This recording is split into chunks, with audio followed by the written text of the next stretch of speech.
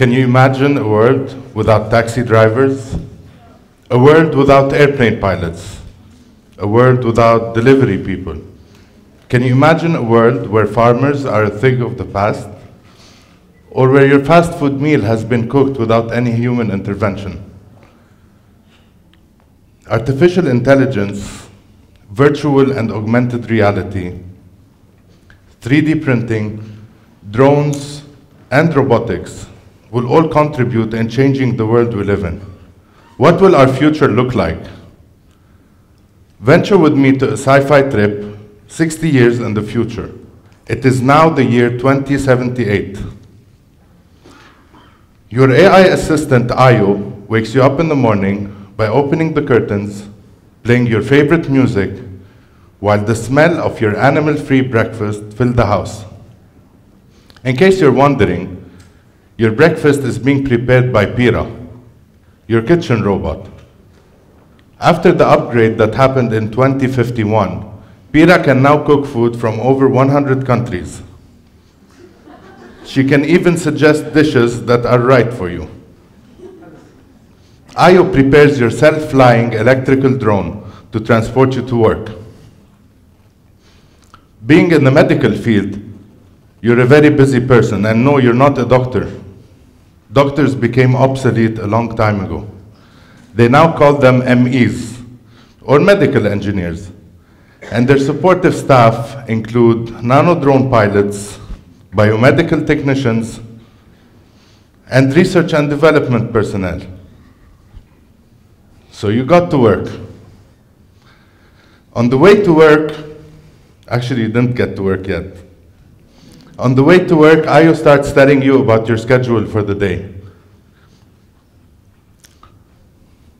You know, when someone is in the medical field now, it's easy for them. Usually people go to them for diagnosis or operations.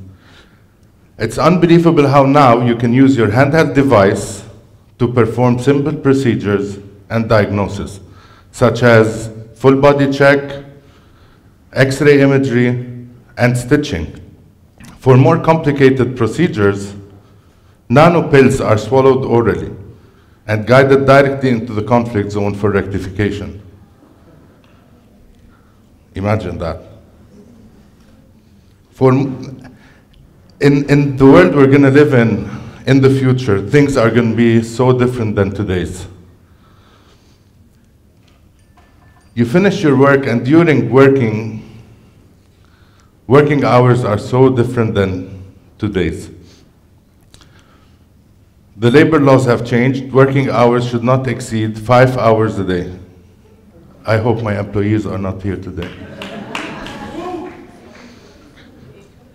At 1:11 p.m., all humans and most machines are on a 2-hour break.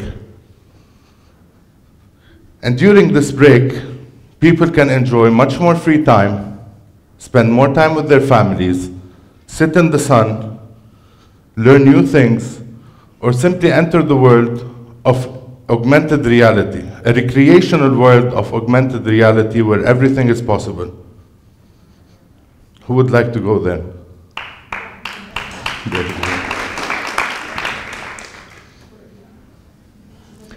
There's a big fuss on ICS. ICS is your all-in-one communication system. And the fuss is about whether genetically engineering a superhuman is ethical or not. People have been discussing this topic for quite a while now, for decades. And there will be a galactic referendum for all humans to decide whether editing human genes will be allowed or not. Now, there's a lot of speculation that this has been done secretly before under the mask of military programs. Yet to have this become as a mainstream product is something that scares you to the bone. You're scared that people would no longer want to have regular babies. People will always want to have the super enhanced babies that are much smarter, stronger, and will live longer. This is a bit scary for you, and the frightening part in the story is that sooner or later these superhumans will realize that they no longer need their parents and ancestors, and will most probably get rid of them. Given all that, you will be voting against the bill. On the way back home, Ayu reminds you that you have to help your daughter Tay with a school assignment. The assignment is about cash, a term they learned in e-school in history class. As you all know, cash ceased to exist a long time ago. It has now been replaced by a new form of digital currency, similar to blockchain, yet much more advanced. And it uses a quantum computing technology and hardware. One night, you get a call informing you that the testing of the first Y&T machine, or yesterday and tomorrow machine, will be taking place on June 30, 2078. You had registered at Y&T 15 years earlier, but to be frank, you never thought this moment will ever come, as Y&T is a company that promised to give humans the first time travel machine. And the first time travel event you will undergo will be to go back in time 60 years to the year 2018 to gather vital information on climate change, water pollution, and plastic waste. Now, your mission to the year 2018 is very specific.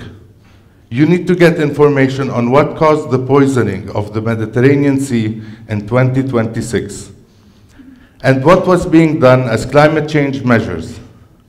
In addition to that, you need to get information on the level of plastic waste in 2018. Now, everybody at Y&T is tense, yet confident. The team has been working on this project for quite a while now. Yet to be able to go through the jump, you have to go through physical and mental trainings. And the trainings are severe. And during these trainings, the team of Y&T is preparing you on what you will witness in 2018. Traffic jams, fossil fuel factories, animal food, plastic waste, cars that require drivers. Can you even imagine that? And worst of all, a cash-dependent economy. Now, the trainings were really hard for you, but you wanted to get through with them. On the day of the jump, June 30, 2078, Ayu prepares your drone to transport you to the campus where Y&T labs are located. Now, the labs are located at LAU, which was once used as a university campus a long time ago. And that was way before they created e-universities, data brain uploads, and other e-learning technologies.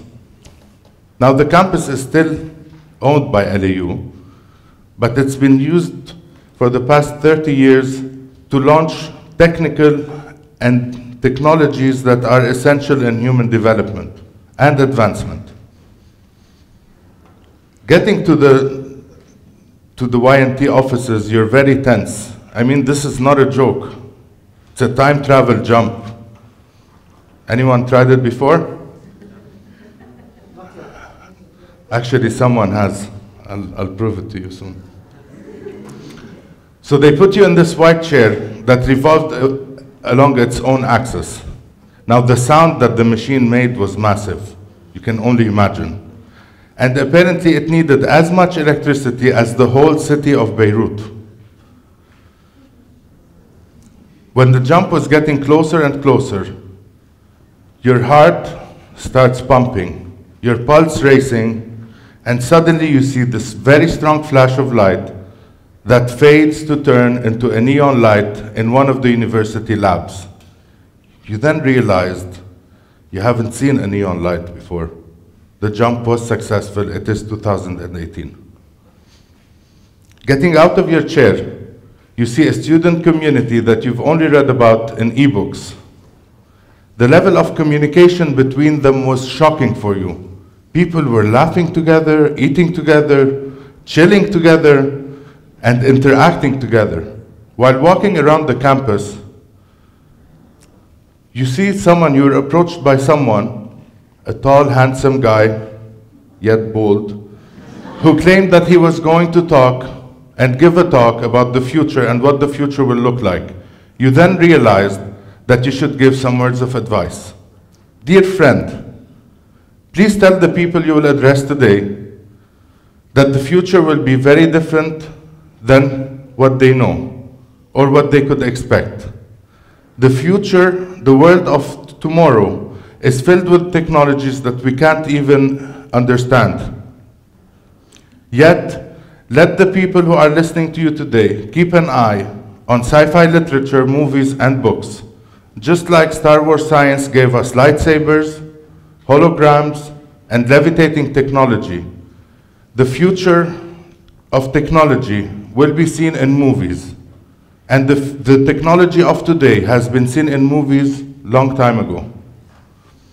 Yet the most important message I can relay from the future is to take care of Gaia, or planet Earth. Stop using non-renewable sources of energy. Eliminate plastic usage from your everyday lives. Reuse, reduce, and recycle. Treat the planet as if it's the most valuable thing you have, much more valuable than your own lives, because it is. As per the American Indian saying, we do not inherit the earth from our ancestors, we borrow it from our children. Thank you.